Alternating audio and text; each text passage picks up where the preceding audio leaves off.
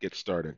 So we'll continue on with our discussion from last time, and oh yes, Wireshark. That will probably be delayed. I'll let you know through the Slack channel what the status of that is, how easy or hard it's going to be to swap out PCAP. So finding an alternative driver. There's something called AirCap, but if it supports the interfaces that Wireshark assumes above it, so that's the issue. So all right, so you'll find out about that. So where we left off last time, we talked about hybrid fiber coax, and this was a coaxial cable. And if you have a cable modem, specifically the Xfinity product from Comcast, you see cabling like this inside the house. And as we said before, there are these mysterious green boxes throughout developments and neighborhoods and along streets, and fiber optic strand comes into these boxes called the cable head end, and on the other side of those boxes, what emerges from them are coaxial cable. And the reason for that certainly is because fiber optic strand can carry a signal reliably over a very long distance, and fiber optic strand is very high bandwidth. But something like coaxial cable, it can't carry as much bandwidth or as much data as fiber, and it's you can't carry it over long enough, as long of a distance or as much bandwidth. But the benefit is that it's cheap, right? It'd be very expensive to have fiber to individual houses. Now, something like Verizon Fios, they do what's called fiber to the curb. The fiber comes up to the individual house. And remembering what happened in history, well, cable was initially just for television. Is it all right if I turn these off? Is that better or worse? No? Leave them on? Turn them off? So like that? Is that better? All right. Or like that? Even better? So on middle or off middle? This middle? Okay. All right. Off middle? Okay. Okay. All right. I'm hearing more off than on. All right. I want to do that because it's more visible. All right. So um, cable coaxial cable is cheaper than fiber. And at the end of the day, they want it to be inexpensive. But fiber to the curb, which is what Verizon Fios has, is a lot more expensive when you're running fiber to individual houses. First, you have to find some place to put the fiber, right? It could be on poles, it could be underground. It really likes to be underground, but in many communities with high population density, you put it on telephone poles on the wires, among the wires. And so it's called coaxial cable because there are two quote unquote axes of along which the signal travels. In the center of the cable is a conductor, and it's both conductors are copper. And on the sheath along the outside the insulation, there's a piece of braided copper mesh, and that's the other conductor. And it's called coaxial because these two things share the same axis, the axis along which that conductor in the center wire travels. And so you have these connectors here that you kind of screw on, and you have them coming inside your house from the cable box on the side of the house, usually on the outside. Sometimes it's on the inside, and it runs throughout your house as well as comes to the curb from the cable head end to your house. And so we talked about the following setup. We have a service provider, and we can see the switching fabric consisting of routers and communication links, and they're very high speed, and they're usually fiber. And then we have this fiber coming into the cable head end. And the cable head end is in some box typically, and they're dotted throughout communities, developments, along streets. And so emerging from the cable head end are these coaxial cables, whether they're buried or they're on poles running along the wires and the poles. And there's a tap associated with each one, and there's a line that comes to each house. And on the outside of the house is typically a box, and that box accepts that coaxial cable, and then that cable comes inside from that box, usually through a filter to try to remove some of the noise from that signal, and then it goes into your cable modem, and then one line goes into your television to give you cable TV. And because coaxial cable, was originally intended for television, and if you think about what happens with television, you have a bunch of channels, right? A channel is nothing more than a range of frequencies or a frequency block that you use to push some sort of signal, and that signal is a particular television program. right? So when you listen to ESPN, or you listen to CNN or watch CNN or CNBC or HGTV or Oprah Network or what have you, what you're doing is that audiovisual signal for that particular content from that provider, it occurs within some block of frequencies, similar to a radio. If you listen to 105.3, which is, I guess, WDAS FM from Philadelphia, that 105.3 is the frequency, 105.3 megahertz, and that is the center frequency among the block of frequencies over which that content from that radio broadcaster is propagated. And so you have some channels, and you have many of them because audio visual, especially because of the high def video, is very high bandwidth. And so the idea then was to kind of scrunch this information into a more compact block of channels and then free up some bandwidth, some spectrum, if you will, blocks of channel for transmitting and receiving data. And so that was what cable modem did. And you'll see something called DOCSIS when you read specifications for cable modem. It's the standard for signaling the communication protocol for getting data to and from the cable modem. Now, they've always been able to send some data to your cable modem because even from early on in the history of cable TV in the 80s, they had pay-per-view, right? And what happens in pay-per-view, right? You have a special event, you call up your provider, you say, hello, this is my account number. I'd like to pay the $50 or however much it is to watch this program. And they say, okay, let's look up your account, and they turn it on. And so that turning on is basically pushing a code to your cable set-top box that allows you to decode this particular channel with that specialized content, right? So they've always been able to transmit data to and from the cable box, but with cable modems, they sort of opened this up to now push data to and fro as it pertains to general internet traffic. Okay? All right. Any questions about this? No? All right.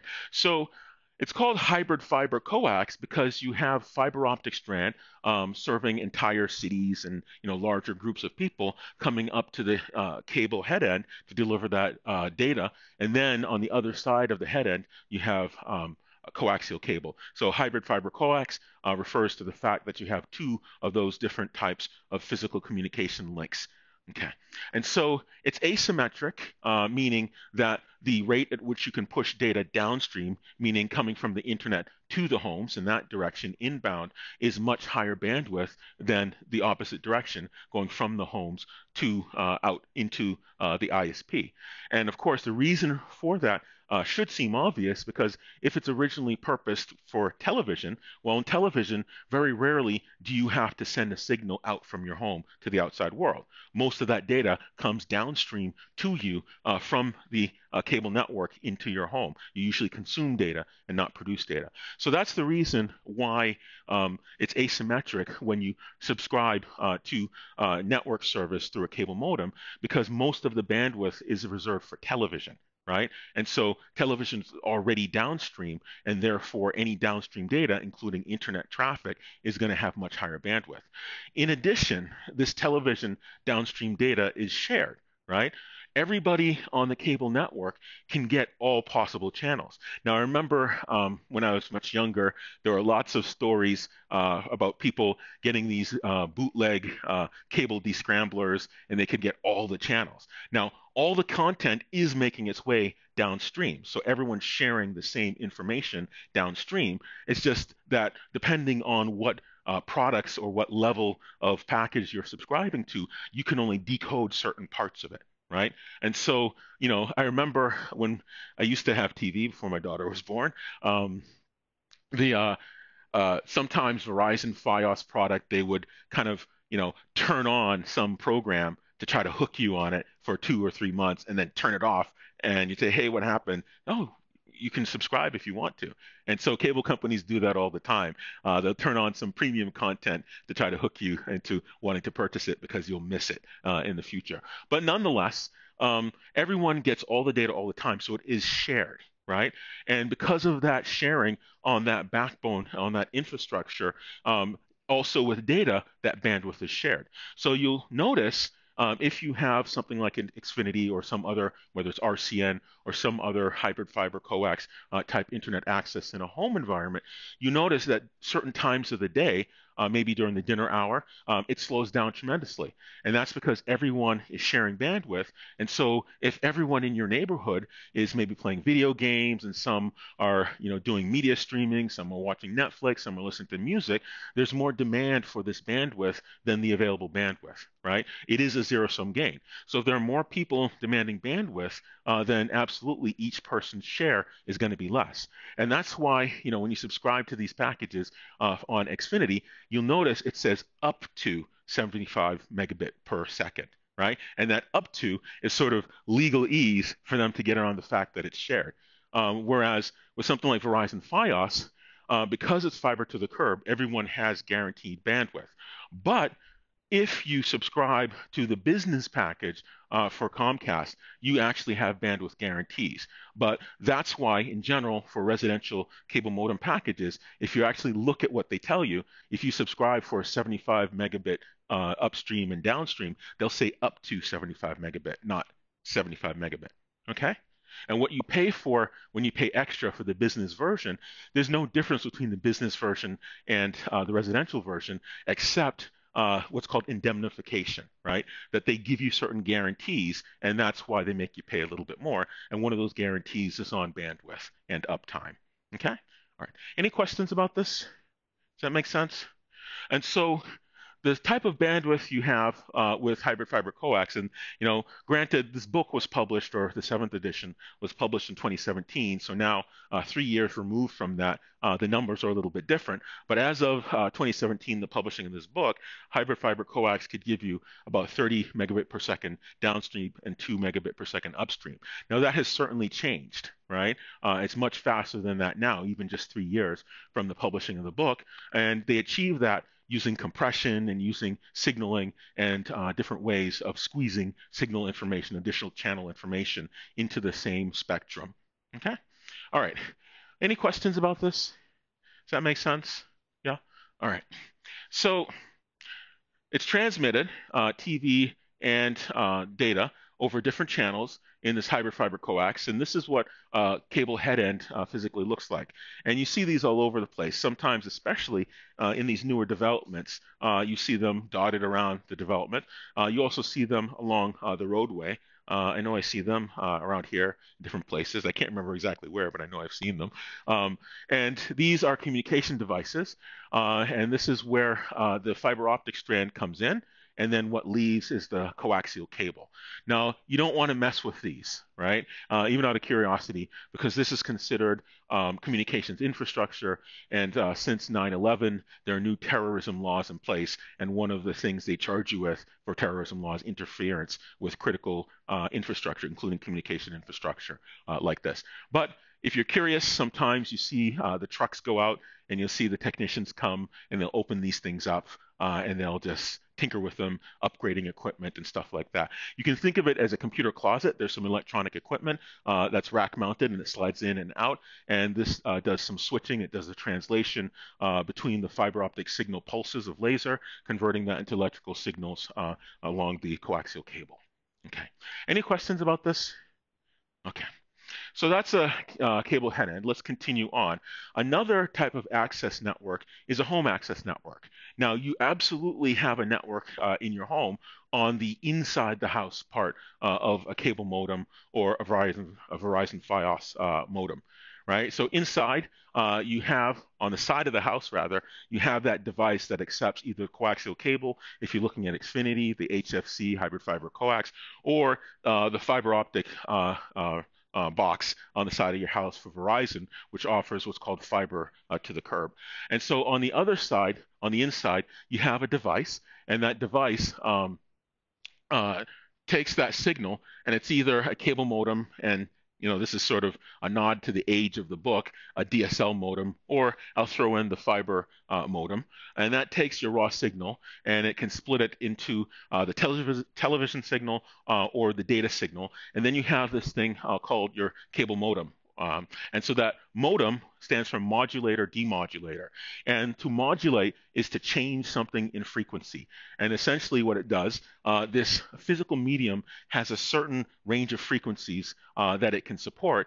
And if you have a signal, you can shift its frequency. You preserve the signal information, the content, but you're shifting the frequency so that you can stuff multiple things in this one communication medium. And so then you have that modulator demodulator or your modem, and now you have a router, right? It can store and forward packets or units of information so they can ultimately get to your destination in the house, whether that's a packet that's inbound from the internet, or it's outbound from one of these devices, or it's between two devices in your home network. And so you can absolutely send through this router a message from one machine in your house to another machine in your house. And absolutely, you can have more than one router. Most homes don't need more than one, but there's absolutely nothing precluding you from having more than one router inside your house. You can go hog wild and set up whatever you want inside your house because it is a formal network that's now forwarding data to the internet through that connection that you're leasing from your service provider. So it also provides a function called firewalling. Now, when we talk about the transport layer, we'll talk about something called ports, and I'll just mention the name now and not get into the details because it's not appropriate at this juncture. But a firewall allows you to block incoming traffic based on what the intended source or destination of that traffic is. And in network security, a firewall allows you to, on a per purpose basis, limit what sort of data can reach out of your network and what sort of data can come onto your network. And of course, on a personal level, it's really important that you understand network security, especially as more and more people live more of their life online in digital form, especially for things like banking and financial aid and all sorts of stuff. You want to be very, very careful about the traffic you allow onto your network and the traffic you allow off your network, right? Identity theft is a real thing, and it's pretty damning and hard to recover from. So you have the firewall, and then you also have something called NAT, or network address translation, which we'll also get into in great detail when we talk about the link layer towards like the 2/3, 3/4 point in the semester. But at this juncture, we'll talk about NAT as a way to share your network addresses inside of your network. And when you get a cable modem, you only have one address that identifies you to the outside world. Now, of course, you have multiple devices, each of which needs its own address, and NAT is purpose for solving that problem. So this juncture, that's all we're going to say about it until we get into the details of NAT when we talk about the link layer. So we have this device that does routing, it does firewalling, and it does network address translation. We also have wired Ethernet, because most home networks allow you to plug in a Cat5, Category 5 cable or Category 6 cable, Ethernet cable, into a jack that you can physically use to have a wired connection to your devices inside of the home network. Then we also have a wireless access point, and this wireless access point allows you to have wireless devices in your house. And so all of these functions, the wireless access point, the wired access, the router, the firewall, the NAT, is typically connected together in one device. And that's the one device that you get when you go to Best Buy and pay like $80, $125, or so forth. And so when you call it a router, it's not really a router. It's a device, network device, and it performs routing. It has a router inside. It has a NAT function inside. It has firewall capability. It's a wireless access point. All those four things together is that device that you buy in Best Buy for about $80 to $125. So it is not a router. A router has a very specific purpose and a very specific definition. It's just in casual parlance that we tend to call it routers. But if you actually read the box, it'll talk about switch, router, firewall, network address translation, things like port forwarding, which is a NAT function, and so forth. Okay? All right. Any questions about this? Does that make sense? Yeah. All right. So this is the primary function of that box that you'd buy from Best Buy. It provides a lot of functionality, which we will talk about in detail throughout the course of this semester. Okay. And so lastly, let's talk about enterprise access networks. Enterprise access network takes a connection in from an internet service provider, and typically it's used by companies and universities only because when you get bandwidth from an ISP for an enterprise network, they're not going to traffic in 75 megabit. They're going to traffic in hundreds of megabits to gigabits of bandwidth, right? Does it require you being a company or university? Absolutely not. You as a home user could decide that you want to get a commercial line from a service provider, right? It might cost you a few hundred to a few thousand a month, but if you have a reason to do that, let's say, you're an online gamer, or maybe you have you do day trading, stock trading or something, for whatever reason, it's all about having the money to pay for it. If you want to pay them for it, they will bring it into your house. So you could absolutely have, a terabit. I don't know why you'd want it, but you could have a terabit of bandwidth coming to your house if you wanted to. Maybe you want to provide your community with internet service, right? You could absolutely do that if you chose to. Okay, so there's nothing special about enterprise. It's just because they traffic in high bandwidth links. And if you think about it, an organization like DSU, you have 5,000 people in terms of the students, another 700 in terms of the staff, faculty, and everyone affiliated. So that's a lot of people potentially generating bandwidth as well as consuming data, right? Consuming bandwidth. And so because of that, in aggregate, they usually traffic in a lot of bandwidth, and therefore they would subscribe to these bigger ISPs that provide you high-speed links. And so you have the institutional link from an ISP, and then typically these organizations in an enterprise network, you have a number of routers and switches, these packet switching devices, to subdivide this bandwidth to serve the purposes of the various organizations that collectively comprise that business or school or enterprise. Okay, so any questions about this? No? All right. So typically, in these networks, you're going to have links. Now, 100 megabit was the standard, but it's moving towards gigabit switched Ethernet, and even 10 gigabit links is very, very typical. Now, unfortunately, in the past, the main link from the service provider for DSU, Cogent, to the outside world was 500. Was it five? It was 500. It was really, really small. I think it was a gigabit or 500 megabit, and that was doubled. And then now I think I can't remember what we are. Um, I'll have to do some research and find out what our main trunk line is. Bless you. And the reason why Rasomni got CIS Wi-Fi is because of the limitations with the main trunk. Essentially, as a department or now division, we subscribe directly to a business line through Comcast, which is why you realize faster bandwidth in the department, right? But for the number of people on campus, and especially since the whole laptop and tablet program has been instituted, if you think about it, every year 25% new people come in with tablets, and this program has been going on for 2 years. So now half the student population is producing and consuming more bandwidth. So the network has to increase in bandwidth. And so Rasomni said, hey, well, we need, as a computer science department, we need good bandwidth. So we're going to have our own private line, which is what CIS Wi-Fi is. Okay. All right. Any questions about this? Does that make sense? So make sure to thank Uncle Rasomni, so to speak. All right. Yes. Yes, it's a business link. And so you can imagine if I drew another link from external and it goes directly to computer science. And that's what we did. Okay. Any other questions?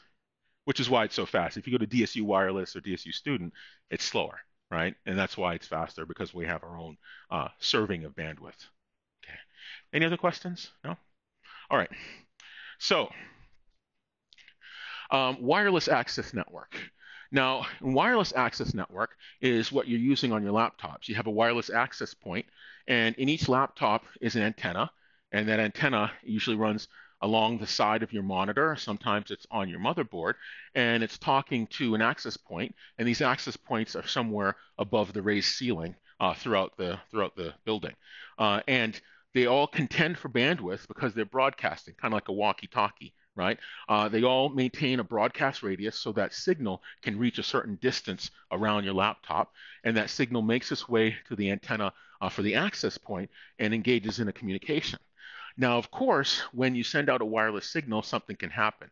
A big bag of water, known as a person, can walk by the antenna. And radio frequency signal does not propagate or move the environment well when it comes in contact with water, right? And so you can have all sorts of interference in addition to people walking by the antenna. You'll notice these cinder blocks are made out of concrete. So radio frequency does not propagate well through stone and through concrete because of the metal content inside of it. And so you'll find sometimes certain sections of the building, as you go further and further away from the antenna for the physical access point, that signal gets weaker and weaker and weaker and can no longer propagate through all of these wonderful concrete cinder blocks. So you'll find in certain pockets of the building that your speed drops down precipitously, right? And that's why. It propagates well through wood, through things like these ceiling panels, but not well through metal and not well through concrete and stone, right? So you're all broadcasting, and not only does this data travel, but it also bounces off of objects in the environment as well. And so you're going to get a lot of reflections. And so the reflections, as well as the materials, as well as the signal strength decreasing as you go further away, this all contributes to noise in the environment. And so this noise in the environment takes away from the signal. And because it takes away from the signal, what you see is a lessened ability to pass data back and forth, which is why in some conditions, you'll find your wireless does not give you as good bandwidth as, say, wired. And wired always gives you better bandwidth than wireless. So if you want to download something particularly big, that's going to take some time, you're better off plugging in to an Ethernet jack than using wireless. Or if you know where the access point is, you want to sit closer to the access point because it doesn't have to travel as far and you get a much stronger signal strength. You ever find when you're driving, let's say you take a road trip, right? Sometimes you use your cell phone, it gets really, really hot, right? And the reason for that is that the cell phone, if it's far from a cell tower, or beyond a certain distance, it'll sense that the signal strength is decreasing and it'll boost the power to the antenna in effort to get good connection with that cell tower. And a consequence of boosting that power is to dissipate some of that energy as heat, right? If you increase current through a wire, it's going to heat up, and that's why your cell phone heats up when you're far away from a cell tower, right? And so this idea of signal strength and noise is really an important thing. And when people develop new wireless technologies, what they're doing is looking at different ways of compressing the data, different ways of coding the data, different ways of propagating the data to try to decrease the amount of noise and increase the amount of signal. Because if you can increase the signal to noise ratio, you can get greater bandwidth. Okay? And so wireless LANs are intended for transmitting data hundreds of feet. Now, when you look at a typical wireless router, let's say 300 feet or 500 feet. That's in ideal conditions in a noise-free environment. And of course, you buy one and you bring it home and you notice in some parts of the house, in a wooden house, it's not that good, right? That's ideal conditions that they're talking about. So they'll stay in a lab and everything's line of sight, and they'll measure the signal strength and say, okay, we can maintain a connection with one bar 500 feet away. Now, of course, no particular installation gives you ideal conditions, so your results will vary when you have Wi-Fi at home. And so the standard 802.11 B, G, or N for Wi-Fi has different theoretical bandwidths of 11 megabit per second, 54, and 450 megabit per second. Now, again, that is ideal conditions. Your results will vary. Okay, and so for wide area, which is for the cell phone network, these signals are intended to operate maybe like miles at a time. And so this is also not perfect. You need more than one connection to a cell tower to maintain a cell phone signal, both for the data as well as the voice. And this varies between 1 and 10 megabit. Now, the onset of 5G or 5 generation will make that bandwidth, it's been published theoretically 1 gigabit up to 5 gigabit. And if you think about what that means, if you have gigabit per second bandwidth in wireless, now you can do all sorts of applications real time from a mobile device, including an automobile. A lot of exciting stuff as well as sensors.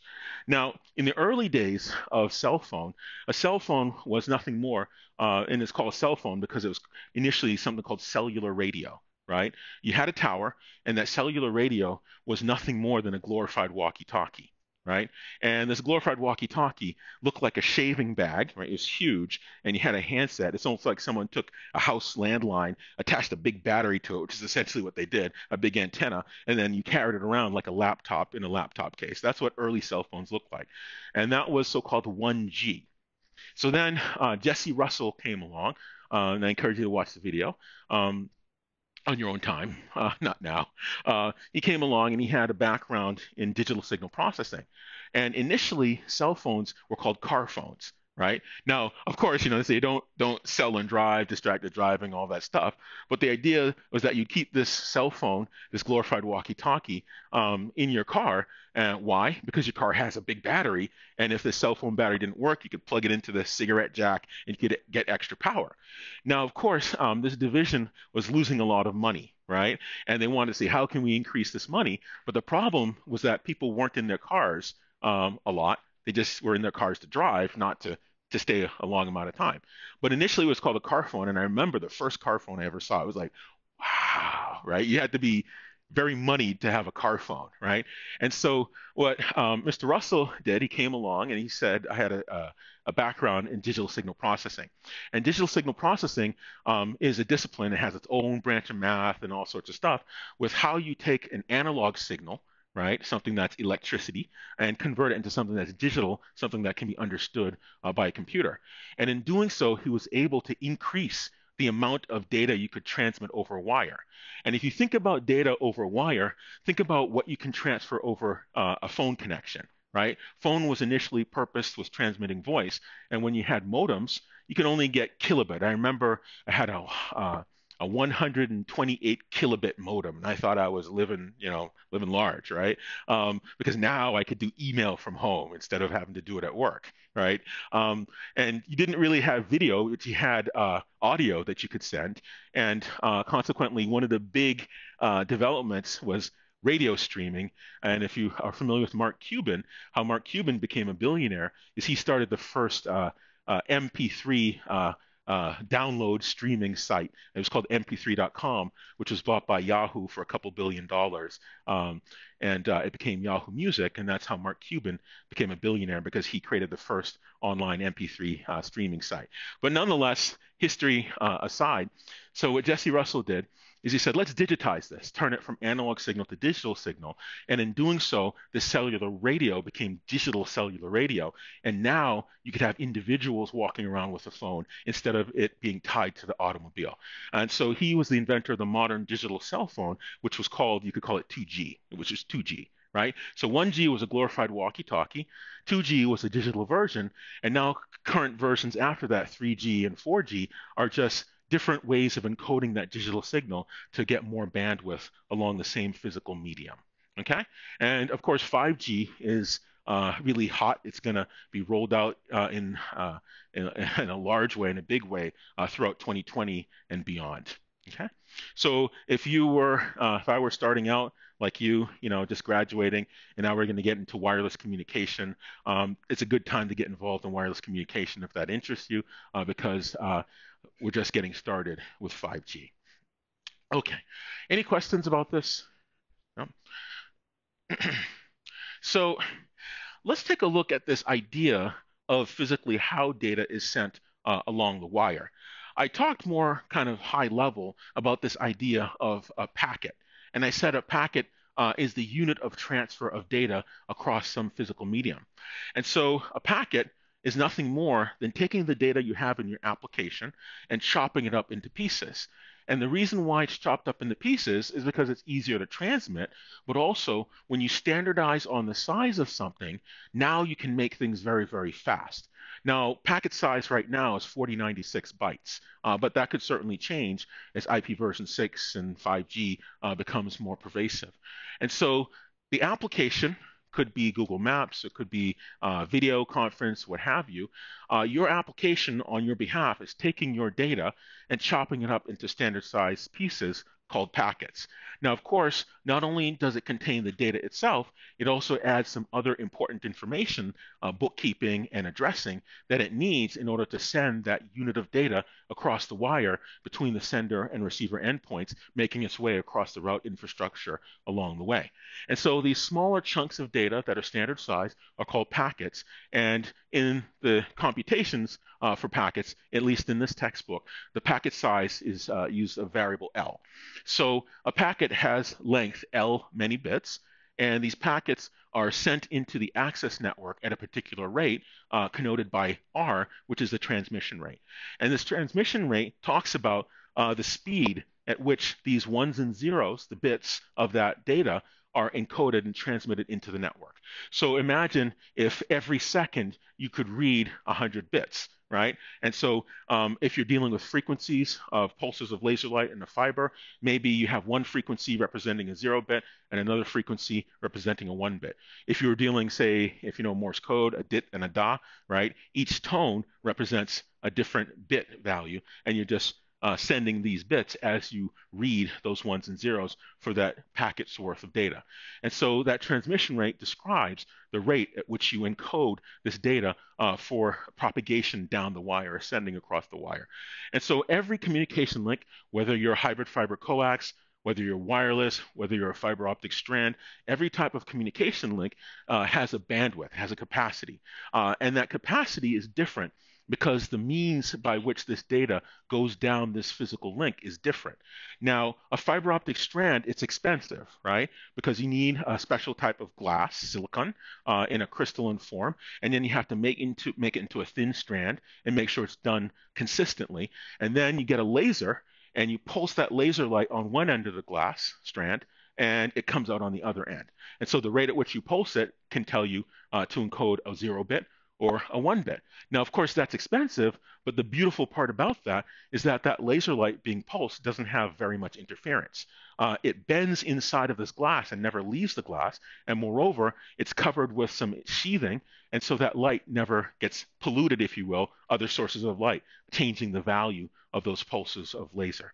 And so for that reason, it's very high speed and there's very little interference. And so it's expensive, but you can push a lot of data down a fiber very, very fast, right? And so other communication mediums, like copper wire, well, it works well, but copper wire is susceptible to interference, right?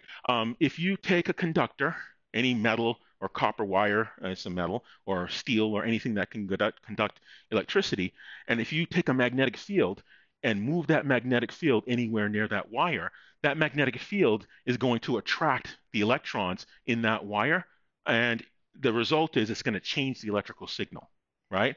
And so it's called flux cutting electromotive force. So you take a magnet and you move it, it's going to wiggle those electrons, and the result of which is changing the voltage. Now, of course, if you're encoding a 1 bit, which is 5 volts on a wire, and a copper wire, and you change those electrons and are able to drop that 5 volts down to maybe 2.5 volts, now that 1 bit representation is now changed to a 0 bit. And that's where we get interference. Has anyone ever used a tube TV, like a regular air channel TV? No? You're all too young. All right. I figured. All right. A regular tube TV. Well, you know how some devices, if you turn on a hair dryer nearby, all of a sudden you see those wavy lines? What that is that's interference.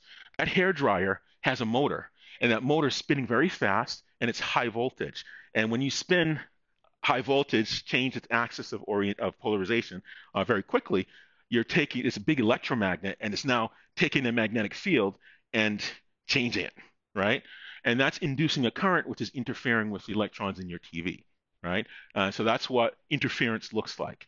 So anytime you have metal and a magnet somewhere, whether it's an electromagnet or a permanent magnet, and you move that magnetic field or change it, it'll induce a current or change the voltage in that conductor, right? And so for that reason, copper wire as a conductor, like category 5 cable, these blue cables you see for network, they're more susceptible to interference than a fiber optic strand. And the consequence of that is that they are lower bandwidth. And the reason why increased noise and interference leads to lower bandwidth is because underneath the covers, the signaling needs to do more detection and is spending more time recovering from errors than it is just sending data. And so the end result is it's lower bandwidth. And then wireless is even worse because at least the copper wire, it's a guided pathway, but wireless is just out in the airwaves. So anybody who can generate electromagnetic signal in the air can interfere with your device. And in fact, um, don't do this because you get yourself into some serious trouble. But there are devices you can buy on eBay um, where, let's say you go on a bus, go to an airport, it has a battery, you turn it on, put it in your book bag, and just sit there, and it'll block all cell phone communication. It is highly illegal to do that, right? And that all it's doing, it's just sending out electromagnetic signals at the right frequency, the same frequencies that the cell phones are using, and now it just washes all that out. It's almost like you're trying to have a conversation and you have 10 people just saying random stuff while you're trying to have a conversation. You can't hear what the signal is because all that other traffic is washing it out. Okay? All that other signal is washing it out. Okay.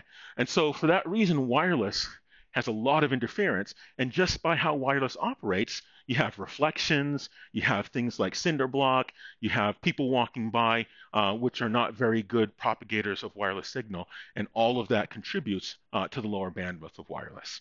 Okay. Does that make sense? Any questions about this?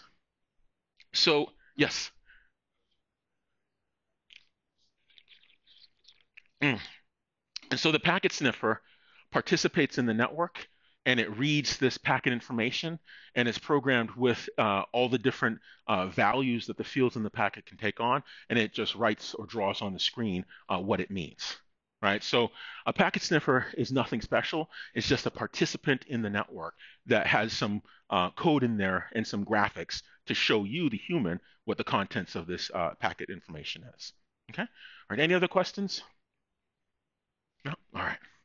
So we have a packet and we want to send this packet. And one measure that's important to know is the transmission delay, how long it takes to actually put this packet on the wire, right? So we take the size of the packet, L, in bits, and it's going to be really important going forward to be able to keep track of the units here.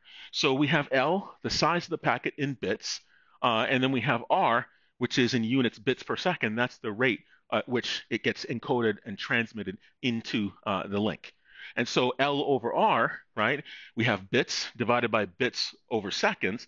So the bits cancel. There's one in the numerator, one in the denominator, and it's 1 over seconds in the denominator. So that seconds becomes seconds in the numerator, and the resulting unit is in seconds, right? And so L over R is unit second, and it's the amount of time it takes to transmit an L bit sized packet into a link whose transmission rate is R bits per second. Does that make sense? Any questions? And so why would you want to know that?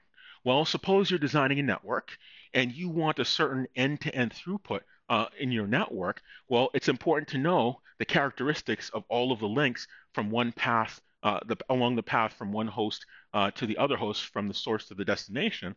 And now if you know what the transmission delay is, you can now determine what the end-to-end performance will be for any network application.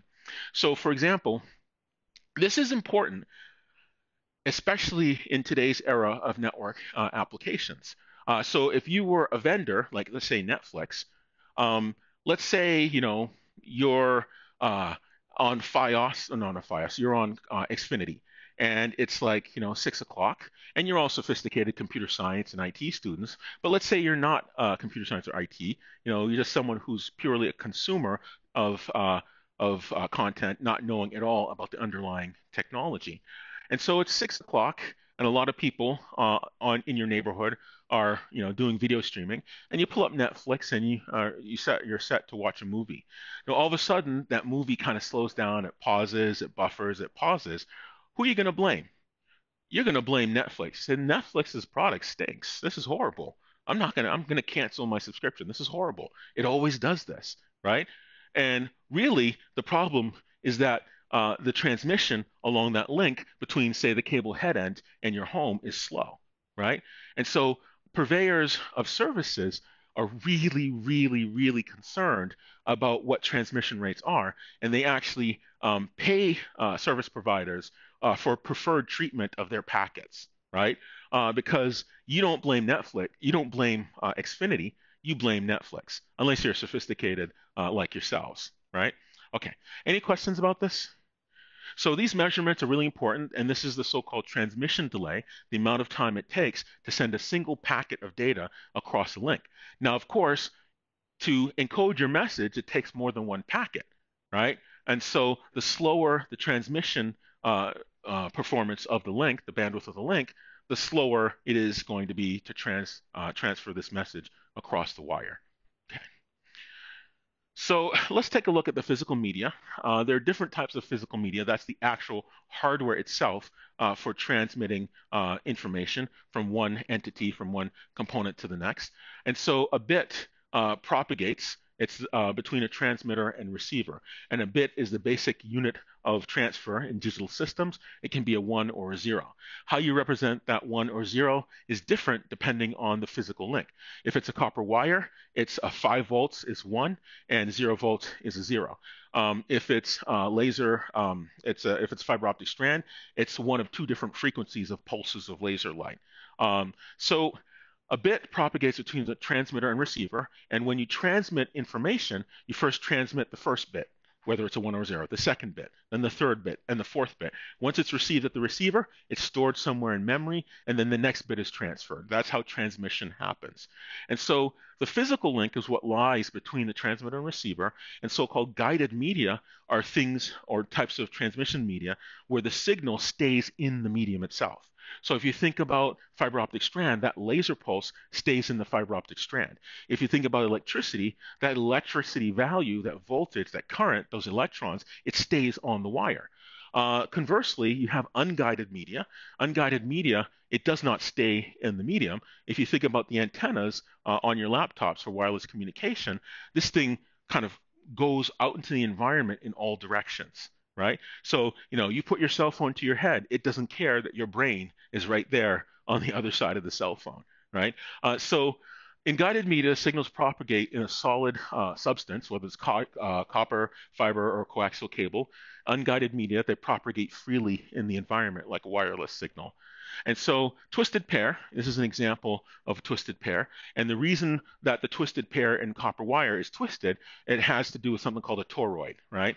If you have a moving electrical signal, that can generate electrical field, right? And so when you twist it, these electrical fields cancel one another, and that has the effect of reducing interference, right? And so in a network cable, just like these, if I were to cut it, which I wouldn't, you'd see twisted pairs in there of wires. Okay, so Ethernet Category 5 or Cat5 cable gets you about 100 megabits of bandwidth, and then Cat6 cable, Category 6, gets you up to about 10 gigabit. Now, when you buy Ethernet cable, typically in an environment like this, you could buy like a cable at Best Buy for 6 feet and pay a lot of money for it, or typically it's the case that you buy a spool of 1,000 yards and then you would cut it to suit your purposes and then add the hardware to terminate it yourself. And that's how it's done for real. Okay. So what you're paying for when you buy this Cat6 cable is the speed rating, and the speed rating talks about the quality of the materials and the manufacturing, which gives you this higher bandwidth capability for Cat6 versus Cat5. So if you buy network cable and you got a really good deal, you want to make sure you check the spec on bandwidth, because it would stink to spend a lot of money on a high-speed router only to run slow bandwidth cabling out of it. Right? You want to consider all of the components if you want to get good end-to-end performance, the links as well as the components attached to those links. Okay? So you could have a really fast computer, a really high-speed router, but if you only have 100 megabit Cat5 cable, you're never going to get more than 100 megabit, right? So you want to make sure that you understand the specifications associated with all the components along the path between the source and the destination endpoints for any communication. All right. Questions? Does that make sense? Yes. Pardon? Yeah, that's kind of yeah, that's there too. It's like one gigabit. So yes, there are all sorts of specs based on the rating and the quality, but I didn't mention all of them. But yes, you're absolutely right. There's Cat 5e. There's all sorts of stuff. Yeah. Any other questions? No. Okay. So coaxial cable, which I talked about before, is used in hybrid fiber coax. It's more high bandwidth than twisted pair because of the relationship between the core in the middle and that copper sheathing. It's bidirectional communication. It is also guided media. Fiber optic cable is the highest bandwidth. You can get hundreds of gigabit transmission rate just by changing the way you pulse the laser. Now, of course, when you pulse the laser, you have to have hardware at the endpoints that generate the laser pulses and that read the laser pulses. And that's what the difference is when you have a higher bandwidth fiber optic strand versus a lower one. And again, there's less interference and it's not susceptible to electromagnetic interference. So if you go up to a fiber optic cable and you turn on a hair dryer nearby it, it's not going to generate interference, but the same is not true with the twisted pair Cat5 or Cat6 cable. Okay? All right. Any questions about this? Does that make sense? Let me check the time. I need to still buy a watch. I don't want to spend the money on an iWatch, but anyways, um, but nonetheless, but it's all good for you if you have an iWatch. I need to keep my watches for like 10 or 12 years. Mine broke after 15 years, so I need to get a new one. Anyways, so low error rate with a fiber optic cable. And physical media, another one is radio, right? Now, when I say radio, I don't mean like, you buy a radio at the store and you can listen to music. When I say radio, I mean devices that produce or consume electromagnetic energy in the environment. That's exactly how a radio for music works, but in this case, the radio is used to send and receive data like a walkie-talkie, and there is a radio inside of your laptop for the purpose of doing wireless communication. And so there's no physical wire, it's bidirectional, and this electromagnetic information or energy propagates in the environment. And of course, in the environment, there are objects in the environment that are a source of interference for it. And this is the lowest bandwidth of all the link types that we've been talking about. Now, satellite is nothing more than a fancy radio. It's a really nice radio, really good radio that can go over very far distances, and it's also on a craft that sits in orbit above the Earth, right? And so these satellites are another type of radio, if you will. They're high frequency, usually gigahertz and terahertz frequencies, and it's very expensive to use satellite. Now, of course, if you've ever seen these satellite phones, they're a little bit bigger and the antenna's like huge. These things can basically, they're like cell phones that talk directly to satellite. They're very expensive, but there's also a delay because this energy has to propagate up into low Earth orbit and then back down somewhere else on the Earth. Now, there's not a lot of interference when you're going up in the sky somewhere and back down somewhere else. And so these things can go very long distances and get decent bandwidth, but they're not very fast per se. They do the job, but they're also very expensive. And so you can get satellite-based internet service.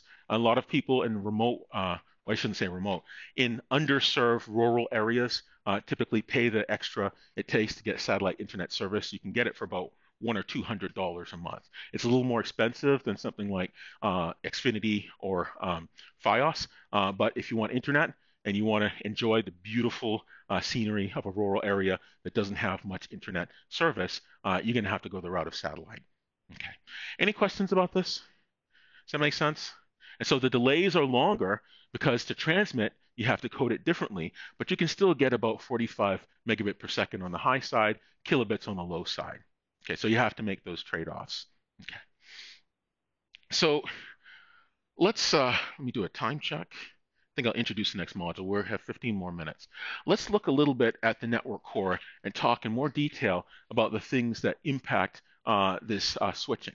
And so The network core in this diagram, we talked about the access networks. And the access networks, they are networks, and it's where these edge devices or these end systems or hosts attach to the internet. We talked about enterprise networks, home networks. We talked about wireless networks. So now we're going to move our way to the interior and talk about the sort of things that ISPs would do. And so a service provider, they manage a bunch of devices, these packet switches. And again, to refresh your memory, these packet switches are so-called store and forward devices.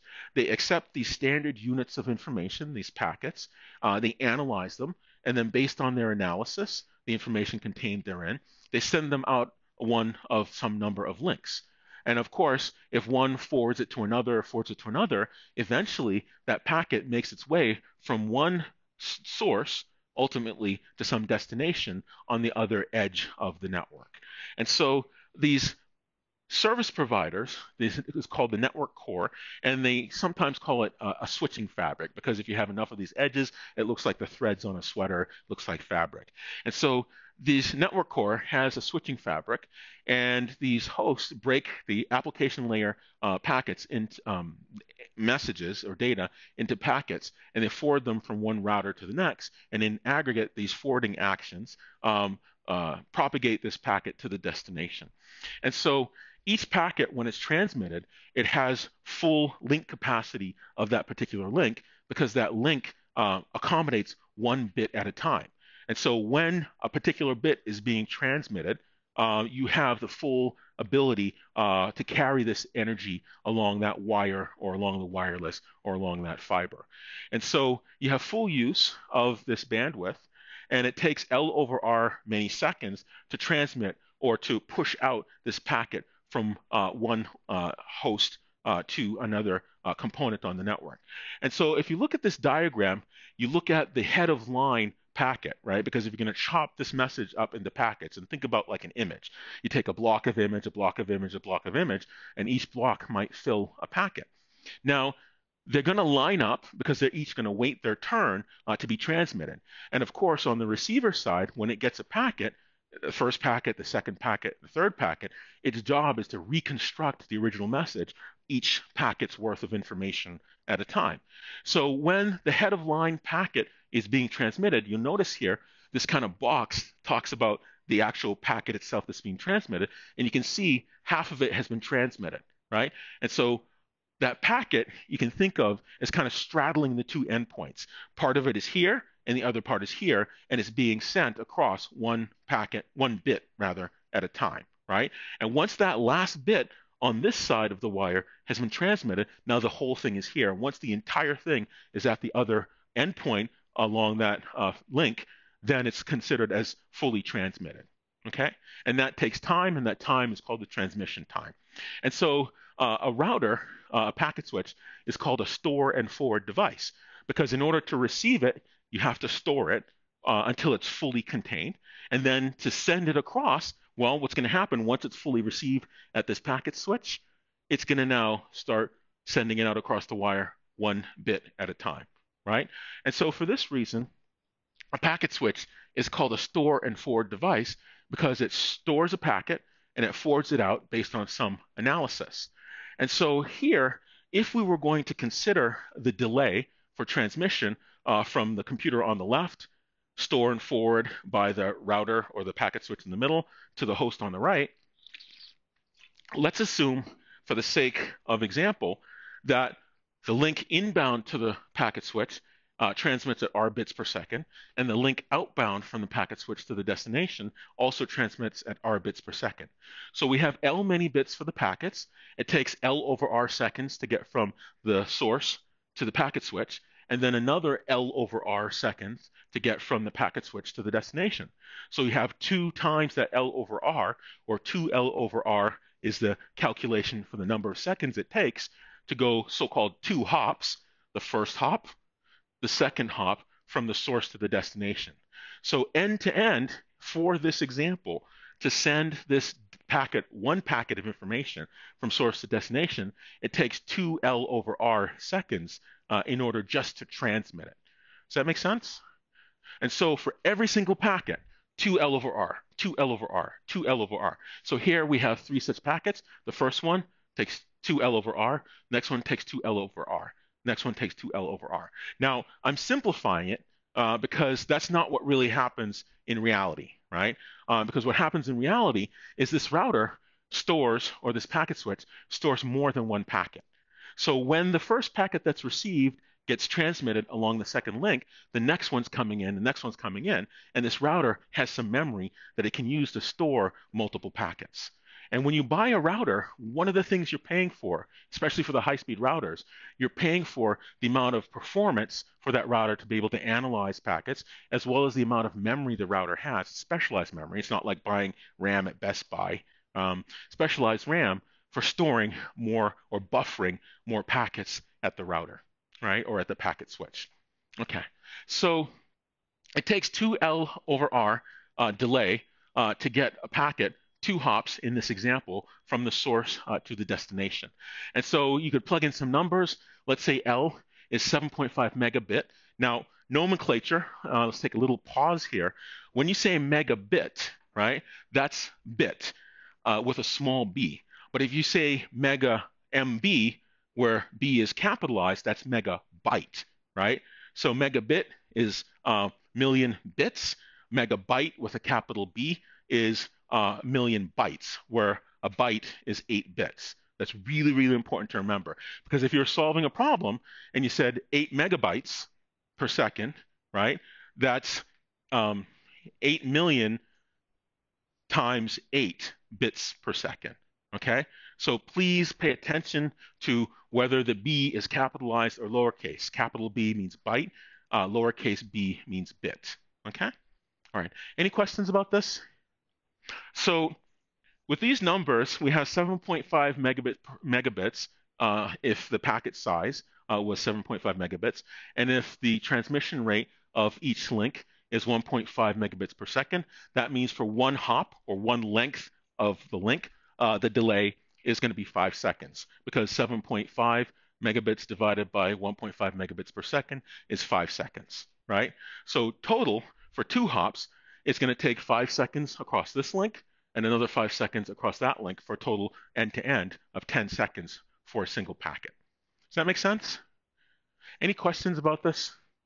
Okay, and so it'll be really important with the first homework that we're going to have to be able to do these calculations.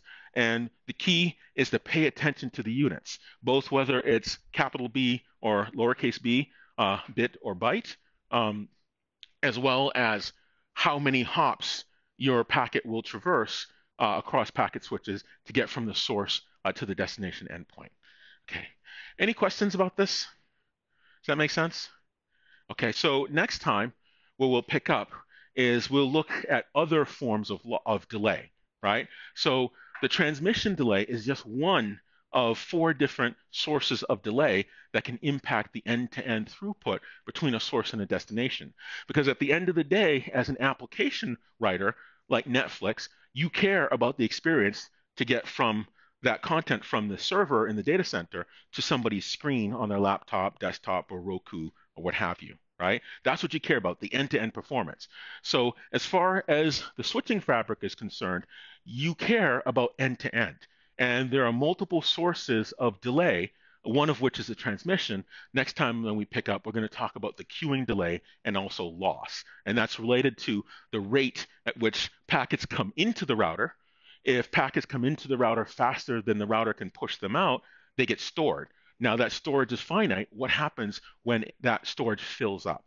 Okay, so we'll pick back up with that on Monday. I don't want to talk about a new module in just 5 more minutes that are left. So we'll end 5 minutes early, and I will see you all on Tuesday, rather. Monday is the MLK holiday, so please enjoy, and I will see you on Tuesday.